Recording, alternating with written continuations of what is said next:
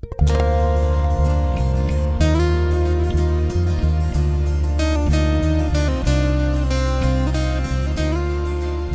now the next section, or the last section, because I'm only going to do 2 levels on this, I'm going to put some logs in there and some pots with some cones in.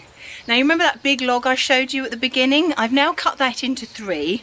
I didn't break this with my bare hands. I had to use a saw, I'm afraid, because I'm not that strong. So we've got 2 nice sections about the depth of the hole we want to fill. The last one I'm going to leave like this because I just think it looks really, really good. It started to rot on the inside and I expect that there are lots of bugs in there. This I'm not going to put in the section. I will show you what I'm going to do with that in a bit. But these 2 logs here, I'm not just going to put them in just like that. What I'm going to do, which is why you need a fairly sizable ones, make sure they're not too big to actually not get in the space that you want, is I'm going to drill some holes just in the side that is facing towards me. Not the side that's away, just the side that's facing towards me. And I'm going to drill the biggest holes that I can with my drill bit. So we'll see how many we can fit in there. Depending on the size of your log, it depends how many you'll be able to fit in there. Don't squeeze them too close together, just give them a good distance between them. I expect 1, 2, 3, 4, 5 and 6. I expect I'll do 5 around the outside and 1 in the middle, and I think that will be about right. So I'll just get drilling.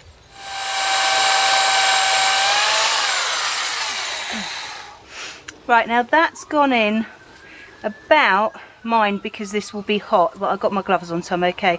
It's gone in about 1 inch. I'll try and get it in a little bit further, so I might stick it on hammer, but I warn you, this could be loud. Excuse me. Yes, I think that's a bit better. Try and get it in as far as you possibly can. So I'll just drill some more holes and I will come back to you in a sec. Right, well, I couldn't fit 5 in. I did 4 in one of them, and I did 3 in the other, just because this end is quite soft, and I didn't want to go too close to the edge. So we've got 7 little holes in there, but don't make sure that they're not any closer than that, which is about ½ an inch, I suppose.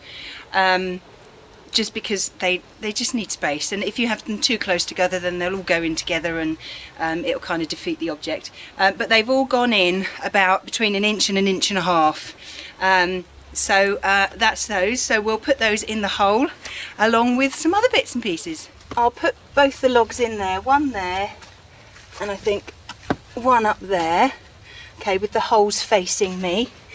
And then I'm going to put in around them, I'm going to put some plastic plant pots and they'll be filled up with some cones. Now the cones actually have got their little tails on, so if they do, you could squeeze them through the holes like this and hopefully it should keep them in one place. So we'll put those in. If you wanted to put some leaves on top of here as well, then that might be quite good actually. So we'll pop that in the middle. Let's see if we can squeeze another one in somewhere. Oh, gloves are getting in the way now. But if you don't have much space, you don't need to put them in the pot. You can just stick the cones straight in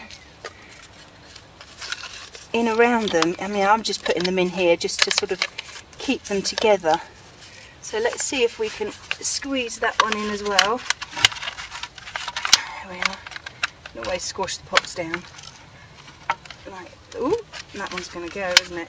There we go. Let's do it like that. Okay. And then what I might do is I might just stick the rest of the cones. I've got quite a few in here actually. In and around.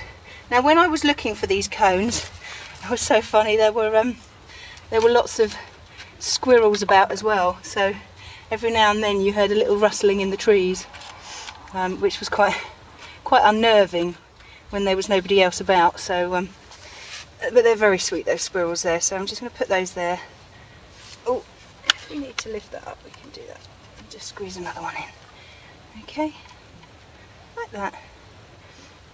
Some of them are open and you can see the seeds inside, but others were just so firmly, oh, I've lost that one down the back, so firmly shut that they, I think the squirrels had nicked them all. So there we go.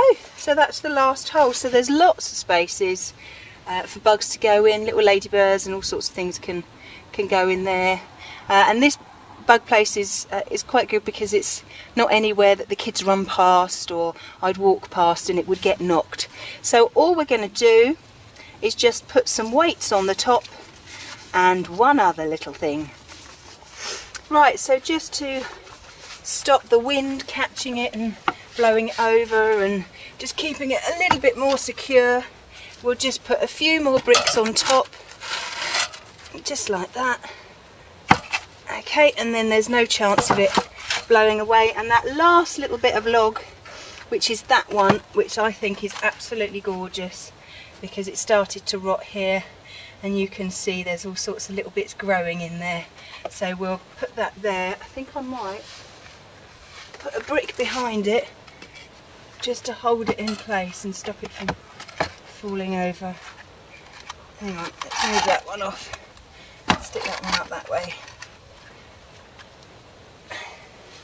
There we go. That's a little bug home for all the little bugs over the winter. Well, that's my bug home, all done, all ready for lots of little visitors to come and hopefully enjoy it. So I think what I might do in a little while, maybe a couple of months or so, is I may well come down and see what's in there. No, my luck, there won't be anything at all, but there we go. It's not really that cold at the moment. It's not as cold as I would expect it to be. We're in December at the moment, and this time last year it was freezing, but we're sort of hovering just below sort of 10 at the moment, which is really warm. So I don't think they're going to come in here until it's got really cold. But if I do find anything, then I'll take a picture and I'll stick it on the blog so you can all see. But I hope you found that useful and I look forward to seeing you soon. Bye bye.